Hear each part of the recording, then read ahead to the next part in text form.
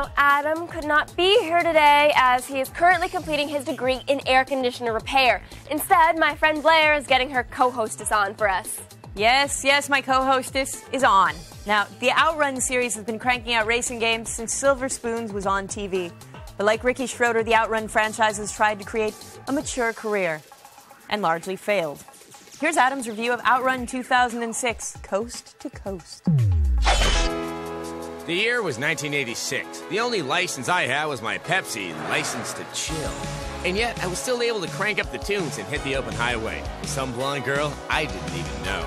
Sure, she might have been some deranged maniac and I could have ended up in a bathtub full of ice with the kidney missing. But I knew Sega wouldn't do that to me.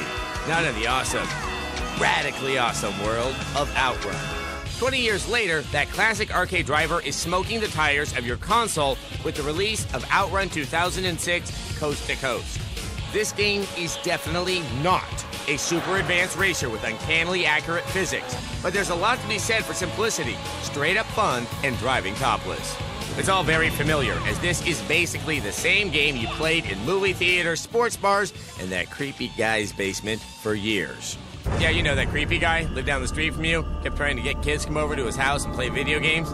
Any of this ringing a bell? He had that limited edition, no-pants version of OutRun. His name was Chester something. It'll all come back to you, the memories of OutRun, not your haunting childhood. When you hop into a Ferrari and peel out down the highway of some sort of bizarro Pangea that includes Niagara Falls, the pyramids, and Easter Island, all on the same road.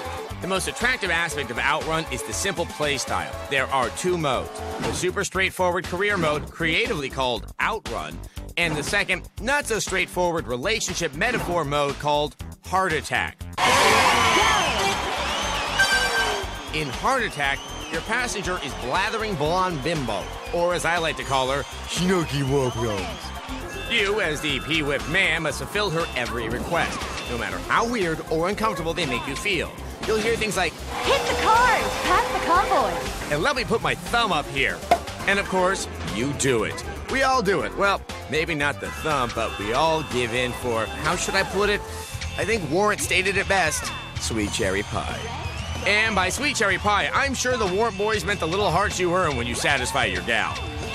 Weaving between cars takes real skill, as a single bump can send you flying. Are you going to let him get away with that?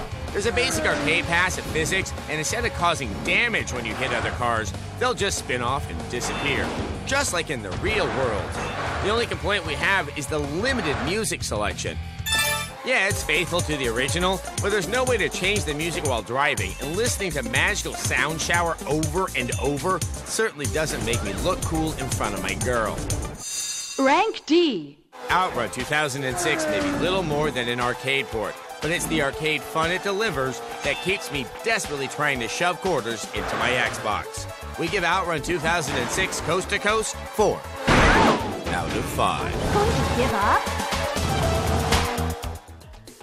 Sweet cherry pie, huh? You know, the OutRun series has always been very strange, but Yeah. it all sort of works somehow. There's so many insults about women, but it's so silly, you just sort of forget about it. I always punch my co-driver in the face. It's just something I do, you know? She gives him a good slap when he messes up. I love I go, that. "Take the turns." Women doing it for themselves.